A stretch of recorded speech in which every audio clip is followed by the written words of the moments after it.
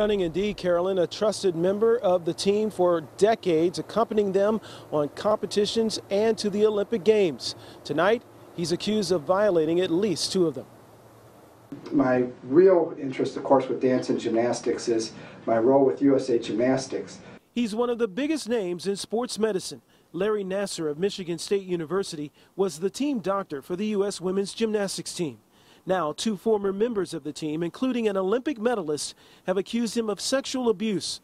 One of the women has filed a criminal complaint against Nasser with Michigan police.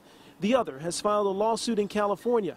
In separate complaints, the women tell identical stories of how Nasser allegedly abused them at competitions. This team physician would be allowed to go from room to room to check on the girls, and it's my understanding that this is how he would have access to them.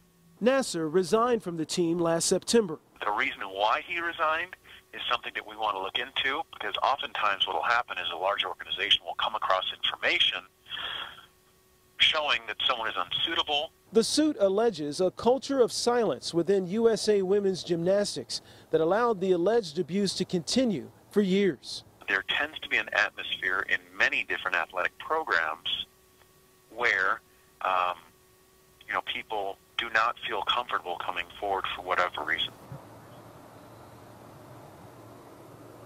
Nasser has not been charged with a crime. His attorney has not responded to my email or call for comment.